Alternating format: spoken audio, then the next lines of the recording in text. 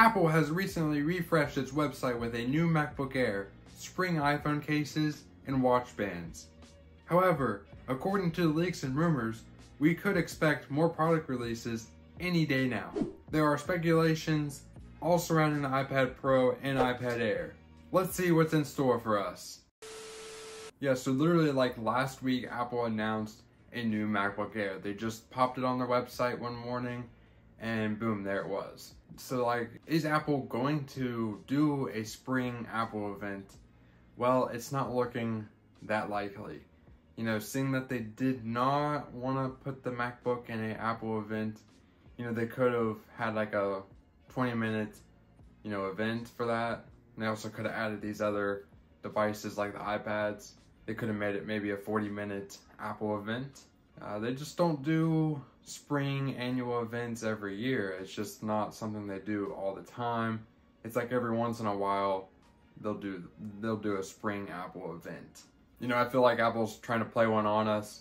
You know, they know the leak community does very well at predicting, you know, when and what they're doing. So maybe they thought they would throw a curveball at us and just kind of like randomly one day, maybe they'll pick like a different day that they don't usually do in a different time, and then poof, it'll just show up on the website. Yeah, but enough of that speculation. What are we actually seeing? Well, it's said that there's going to be a new iPad Pro and iPad Air. The iPad Pro is going to come in 11-inch and 13-inch size. It's going to feature the new OLED display panel on both models. It's going to have better HDR colors along with a faster refresh rate that we've had, and it's going to provide greater power efficiency.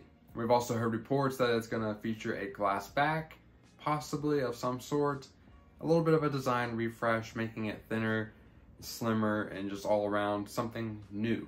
That's what we are expecting, but it's just unclear of, you know, exactly what that looks like, other than a few concepts that we've had for a few years.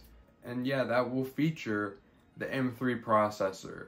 Currently, it features the M2 processor on the iPad Pro. They're going to be upping that to the new M3. There's been reports also with the new Magic Keyboard, maybe having an aluminum finish, also a new Apple Pencil in the works, possibly released when this new iPad drops, you know, to go with the Pro. It's just unclear of features with those accessories, as those don't have, they're not leaked about much. We just heard that, hey, there's a new Apple Pencil in the works, but as far as design, features, whatnot, we have no idea. And then we are expecting a new iPad Air. What is this going to look like? Well, basically, you're going to get the same 10.9-inch display, but into addition, they're going to add a 12.9-inch display. It gets very confusing very fast because there are already so many different iPad models that you can buy right now. So they're basically going to have the iPad Pro without ProMotion, without the OLED display panel, at a cheaper price. It's just going to be called the iPad Air. It's pretty much what it's going to do. Probably have the M2 chip. Nothing drastic going to change with that. That's worthy of a website refresh because it's like nothing really changed. I mean, I wish there were more leaks about it, but there just aren't. You know, the iPad Pro is going to be the light of the show if there was an Apple event. And it looks like the iPad Air, it's going to be nice to have that 12.9-inch, you know, 13-inch whatever display for the Air. But yet again, it's probably going to be like $100 of a difference to the Pro.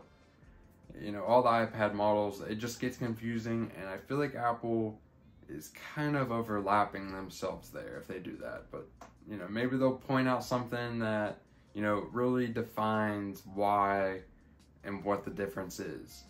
You know, ProMotion, it's a really nice feature, and the OLED display panel, it's really great. But are those two things worthy of making a whole nother product line? I mean, yeah, have the smaller display, the 10.9, but do you really need to make two size models for that? I don't know, maybe I'm just overthinking this. You know, it's great that they have different options, but what are they trying to accomplish here, you know?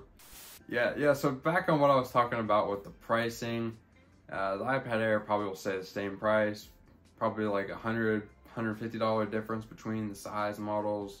But when you're looking at the iPad Pro, it's been reported that it's going to get way more expensive than it ever has been. You know, with the current iPad Pro coming in around $799, they're going to, according to the reports, it's going to be $1,500 for the base model.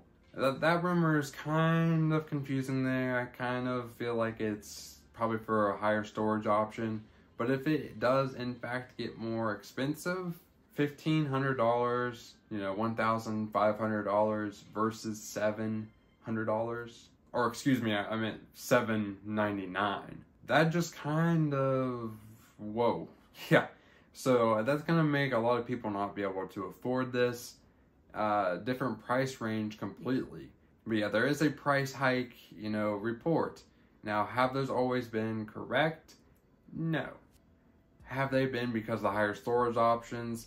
Yes. So while I'm not, you know, I don't know what's going on 100%, you know, I just see the reports, I kind of feel like the reports aren't accurate on that. I could be totally wrong, but that's just my, you know, speculation there. We'll just have to wait and see, you know. Yeah, so with the iPad Pro and the iPad Air, that is what we're looking at for a refresh in the coming days or month, depending on how long Apple draws this out, or they don't do anything. It's just hard to say. And I know I might sound like a little bit of a hypocrite here. I did just purchase the iPad Pro. If you can notice the box back there, and right here, got the iPad Pro. Yeah, so I did actually buy something that's probably gonna get refreshed very soon. But I can explain, and I'll have a video on that very soon. I literally just got it, so I'm still setting it up, trying to figure out things. But you're still gonna be able to find the iPad Pro secondhand, used, and possibly new and refurbished. And it's just, you know, iPads, they don't change that drastically as iPhones do. You know, with iPhones, I feel like if you're up to, you know, up to September and you're like, I'm wanting to get a new iPhone, and you see these great deals on these carriers, just don't fall for those, because something better is gonna happen. But, you know, with the iPads, hardly anything changes year to year. This is actually the first year, you know, since the 2018 iPad Pro, that we're going to get like a design refresh, according to the reports, you know? I mean, this design looks very familiar to the 2018 iPad Pro. You would probably be mistaken, but this is in fact the brand new 4th generation 11-inch iPad Pro, just from last year, 2023. Yeah, so I don't want to ramble too much, but I definitely will have a video out here within the next week, so be on the lookout for that. If you made it this far, you guys are real ones. Be sure to drop your comments and thoughts down below. I'm definitely curious of your thoughts, and I'll definitely be sure to keep you guys updated, so stay tuned for more videos.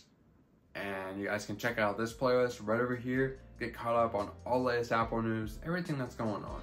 I try to keep you guys updated. Check it out, and I'll see you guys over there.